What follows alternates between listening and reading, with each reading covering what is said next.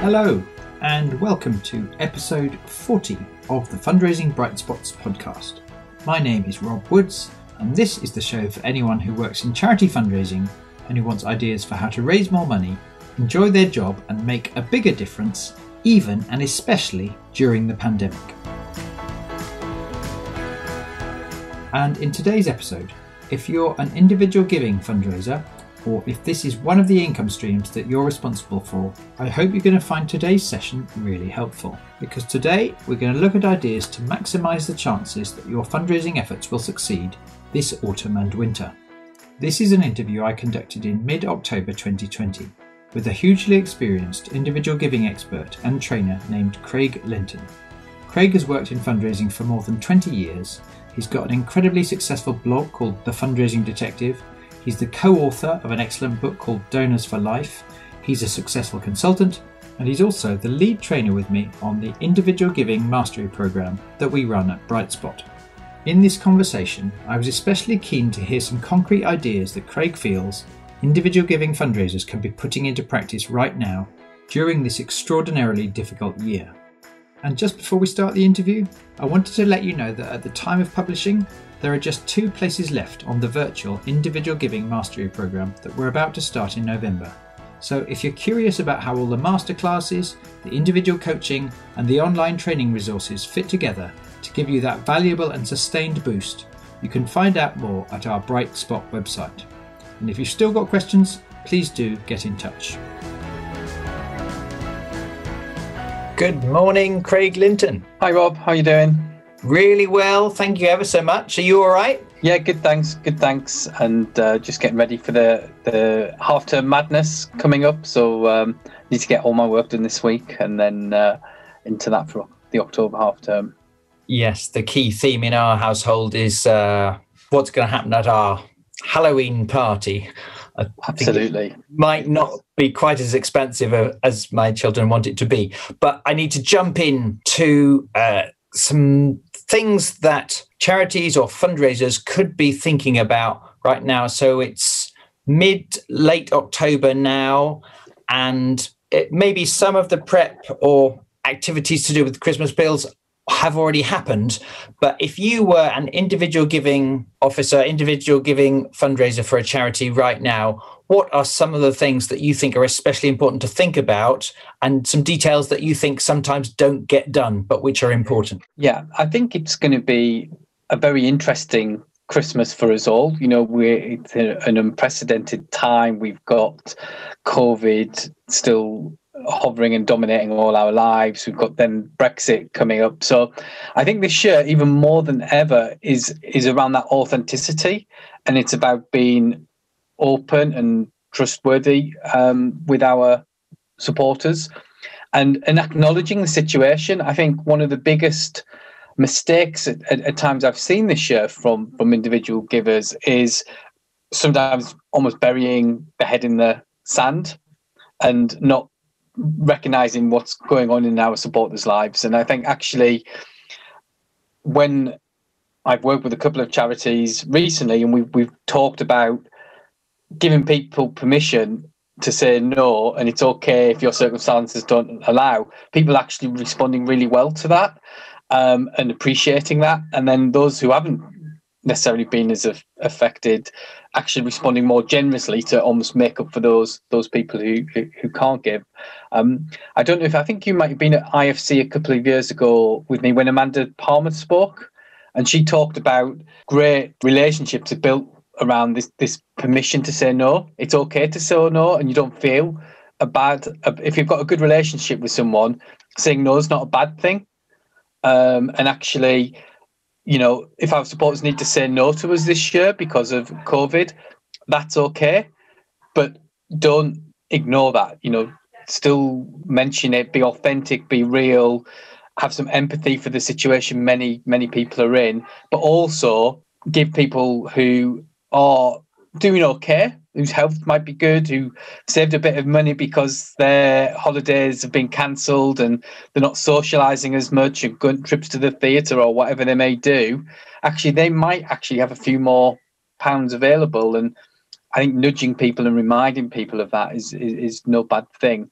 So I think that's one of the first things for all the appeals that I'm certainly involved in, is making sure that there's that authentic recognition of where people could be. And one client, a bit earlier in the year, they called all their regular givers. They asked how they were doing, asked about payment holidays. They had a really great response to that, and actually giving from that cohort has increased. A number of people gave gifts there and then because they just appreciated being asked, how are you doing? But we've looked at it since, and those people who got those phone calls have given to the next appeal and have supported the charity very generously throughout the remainder of the year. And the small number of people who said, you know what, I'm on furlough, I need to tighten my belt, they sent them a lovely card to say, sorry about your situation, we put your donation on hold, whenever you're ready, come back to us. And a couple of people have come back now and have again increased, and it's all because of this being open, honest, authentic. And I think those are really important principles. Yes, and I can completely see how that you can get that confidence to ask and see if people can help, but also leave them the space to say no if that's appropriate. I can see how that's easier to do, to convey that clearly in a real conversation. Have you got any tips for how clients have been phrasing that within an email or an appeal letter?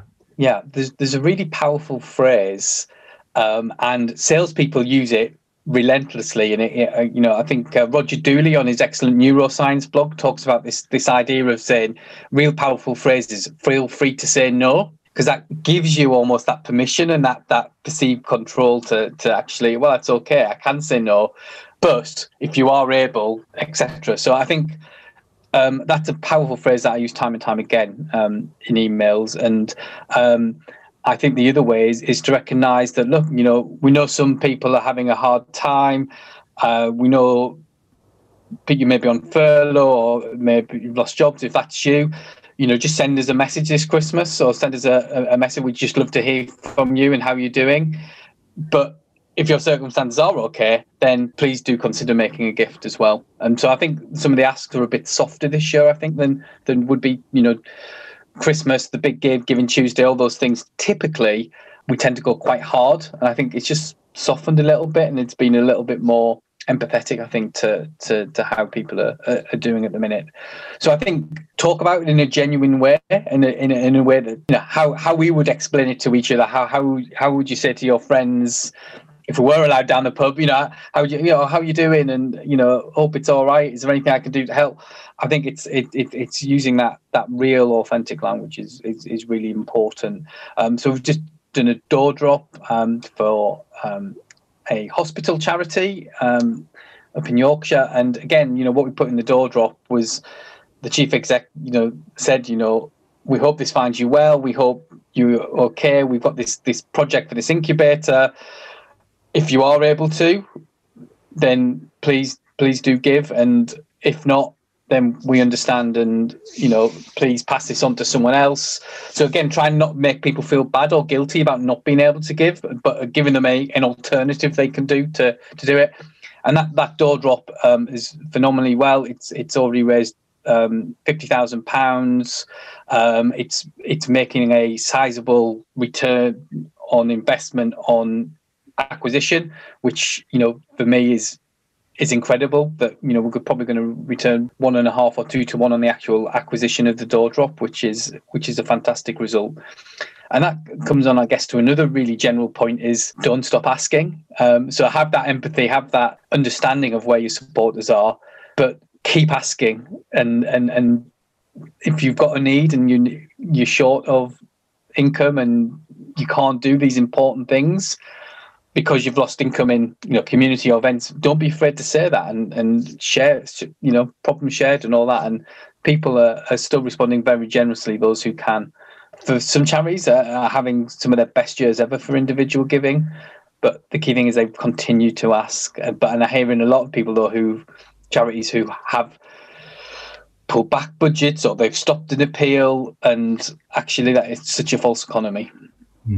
And I guess anyway, the right thing to do is your first point, which is to be understanding that some people are really struggling out there and may care deeply about your cause, but now at the moment they can't give. It's the right thing anyway to acknowledge that if you're communicating generously, kindly, authentically to those people. But also the paradox is, if you're sure that that's your mindset and you include that message, it makes it easier for you to continue to ask, because you know you've included that clear message that it may not be appropriate for everyone. And in doing so, you can confidently keep going. And in so doing, you can take advantage of the situation in the country, which is some people are struggling deeply financially, but others aren't too badly off for interesting reasons.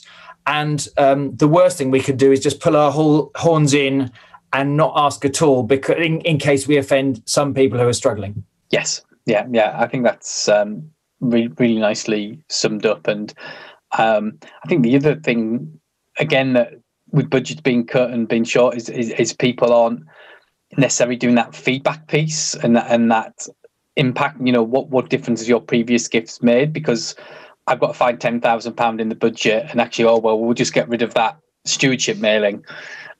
Which again is really short-sighted. There's a couple of bits of research that showed, sending a thank you or sending an impact sort of 4 to 6 weeks before your next appeal goes really boosts income. There's a great experiment from Oxfam in Spain, and the group who got this extra additional thank you sort of a month or so before the next appeal. I can't remember the exact figures off the top of my head, but it's a sort of 20-30% uplift just by sending this thank you compared to the control group increasing gifts. And Rachel Honeybun told a great story that you and I reference occasionally about taking that time to acknowledge people who've done something extra special this year and go back to them. And now time's running out a little bit, but in the next 2-3 weeks, if you can get something out to those top supporters this year, just to recognise how much they've meant to you and how they've got you through this difficult period. Not only is it a nice, lovely thing to do, but it will pay dividends when that end of year appeal lands as well, no doubt. Yes. So in case anyone listening hasn't heard that example, I can't remember if it was episode 4 or episode 5 of this podcast, but many months ago, I interviewed the excellent fundraiser, Rachel Honeybun, and the gist of the story is that after an appeal had elicited unusual generosity from many donors, she deliberately sat down and wrote a very quick thank you note, she and her team did, to all of those whose gift had stretched. Now, not just to major donors, but it could be someone who normally gives £20, they had given £30. Anyone who'd given more generously than normal, she did a control group as well. Half of those who'd been extra generous got a thank you note acknowledging that extra generosity. Half the group didn't. And what was powerful about the fact that she had the control group is the following year she could look back and see what difference this just an extra handwritten thank you note that took 30 seconds to do. But when she looked back, those who had received this extra thank you, acknowledging the extra generosity, when she crunched all the numbers, giving had gone up by 174% in the group that had received the extra thank you. So if right now the listener works for a charity and some people are not giving, but some people are being more generous than normal, then a key thing you could be doing in late October, early November is some kind of extra thank you to those who've been more generous this year. And according to your experience, Craig, that will pay you back for the effort you put in. And I guess what you're saying, Craig, if we're listening to this in late October, early November, if we can just hustle a bit and get some kind of extra, even not just that high-touch thank you card, but some extra information which is about you are making a difference rather than an extra ask, to do that now before, for instance, a Christmas appeal drops in December, you're saying, according to your experience, that will cause an uplift in the results in the Christmas appeal that are well worth the effort now.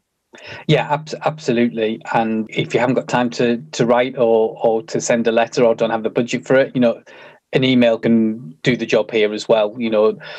Giving Tuesday at the end of November as well is an opportunity to do that. It's probably a little bit late for your Christmas appeal, but it's a great opportunity and excuse to go out and thank people. So one of my clients, Doctors of the World, and their team this year, we've been putting in some extra thank yous. And we've got basically this mid-value group of supporters, and some of them who gave in 2018, some who gave in 2019, and through the year we've been tracking how much they've given in comparison, and they've more than doubled how much they've given this year. Now, some of that's COVID, so we can't take all the credit for it because it's very unusual times. But this in January, we purposely made the decision we're going to spend some extra time. We're going to put in some more personal touches to this high value sort of £100 plus group.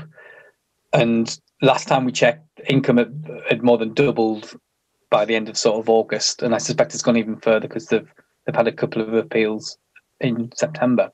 So it really is worth doing and spending this time where you can. Yes, and if someone's listening and they don't have the budget for that extra mailing or even much time, you're saying if we could just get a lovely email out, which is not an ask, but which is in some way helps the donor connect to the difference they have made.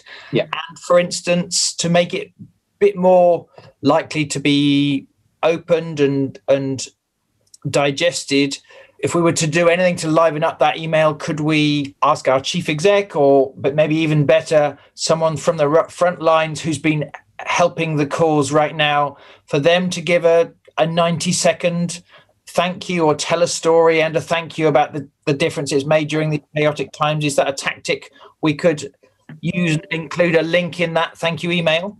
Yeah, absolutely. I mean, that's, again, one of the things that we've done with that Doctors of the World experiment is trying to get frontline thank yous. So the people answering the phones, the doctors in the clinics, people in the field in places like Greece and Lebanon and around the world is that authentic voice.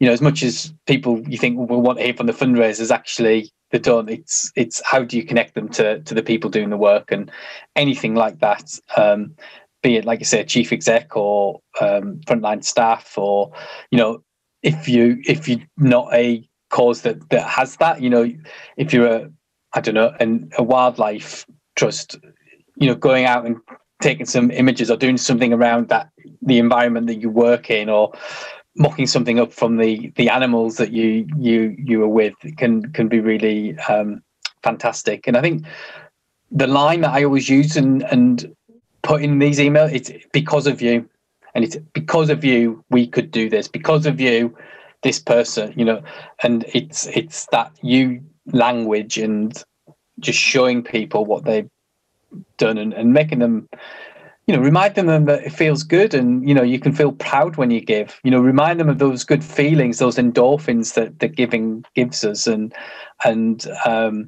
hopefully make them either put a smile on their face or to just get them almost reminiscing about what they've helped achieve and do, and what the good in the world that's happened because of them. We haven't mentioned telephone yet, Rob, and you and I will both testify telephone is such a powerful tool. So even if it's just calling your top 20 donors this month, or your top 30, or get some of the team, if you can get your trustees involved or your chief exec or some service staff. I always love it when people answer the phone. Oh, you don't want any money? You're not asking for anything? No, we just want to say thank you. We're just looking back, like you said, we've noticed you've been really generous this year, and it's been a tough year, and we just wanted to say we really appreciate it, and tell them a quick story and go and just use the phone. It's a really, again, another great tool that we have at our disposal. Yes, and I guess a barrier might be, well, look, there's 2,000 donors, Craig. I'm never going to be able to do that.